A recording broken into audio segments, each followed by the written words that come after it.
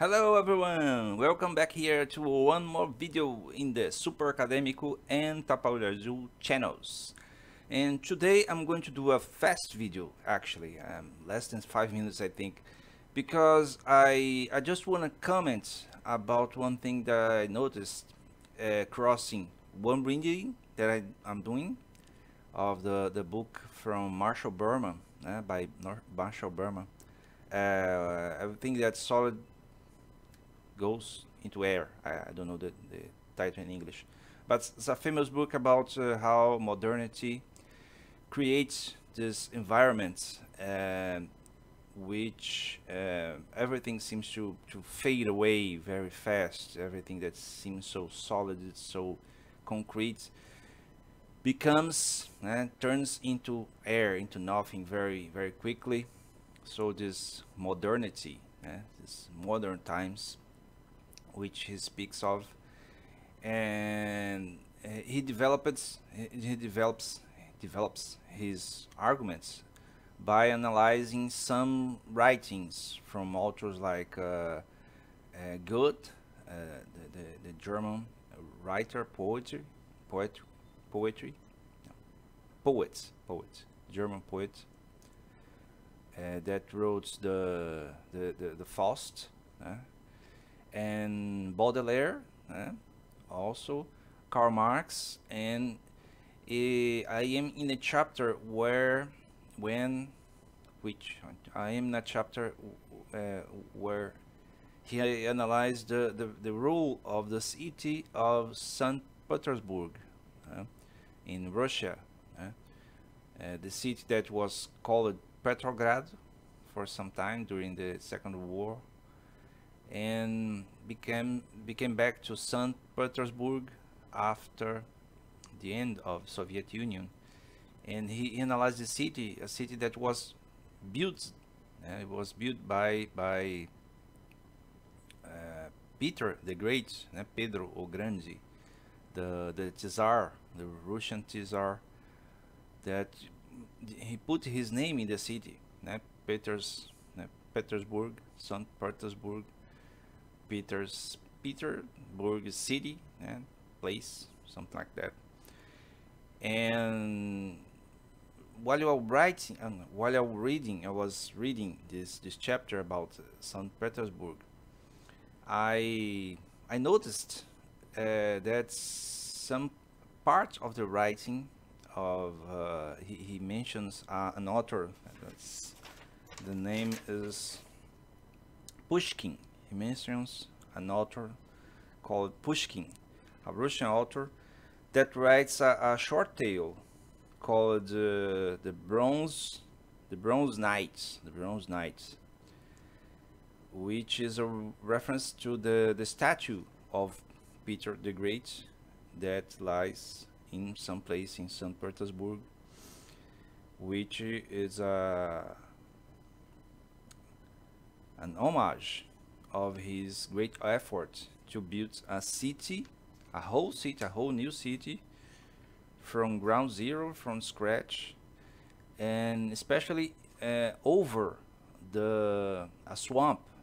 So the whole city was built over a swamp, like in the same ways that Venice and Amsterdam, cities, Western cities in Western Europe, where the place were the place were built over water. And tragically, the author says that every 100 years there is a great flood in St. Petersburg, where the whole city is flooded, except the palace where the Tsar used to live, was to dwell. And finally, and tragically too, the last one, the last flood was in 1928. So the next flood is approaching, especially when we are facing this climate change that can provoke, that can promote this natural events.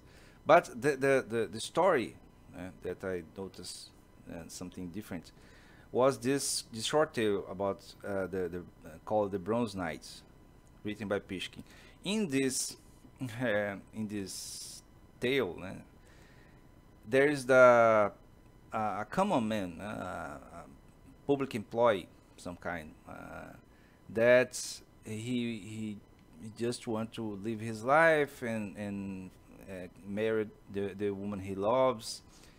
And when the flood comes, when the flood comes, she dies in the flood. Her body disappears, and months later reappear in the shore.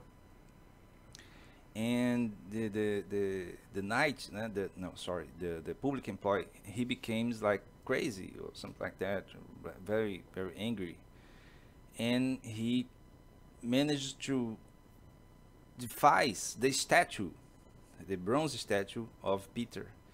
And he sees in his mind, I think, that's the way I understood, the knight defying him back, and like not chasing, but the view of the statue is always chasing him, and he promises to get back, to get even, and to revenge the death of his loved one. And that's basically the story. That is not a story of heroism. It's a story of revenge, but not accomplished revenge. It's a different way of approaching a story. The Russian literature has this kind of a thing that in this side of the world we don't expect things like that. That's why when Hollywood translates Russian literature, they change some things. Well, speaking of Hollywood, I noticed reading that today that the movie The Fisher King, uh, directed by uh,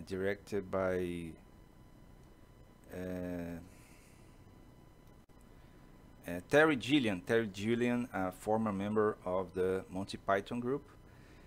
And this movie, a movie with Robbie Williams,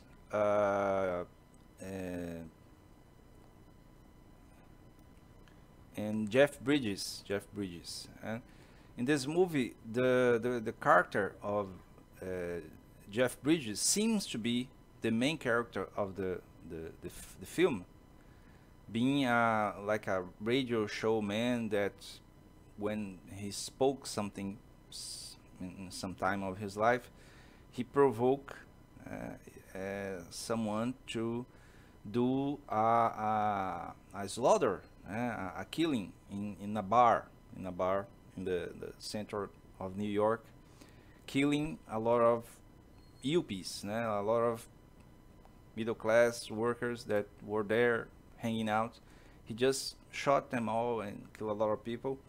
And he has this breakdown, lose his job, and then the time after he meets a homeless guy that was played by Robbie Williams, and he dresses like a knight, and he seems to believe that he's in some kind of a medieval quest to find the Holy Grail or something like that, something about the knight tales of the Middle Ages. And he tries to help this guy just because he discovers that this guy was in the bar that where happened the shooting in the beginning of the movie, and his wife was killed by the murder.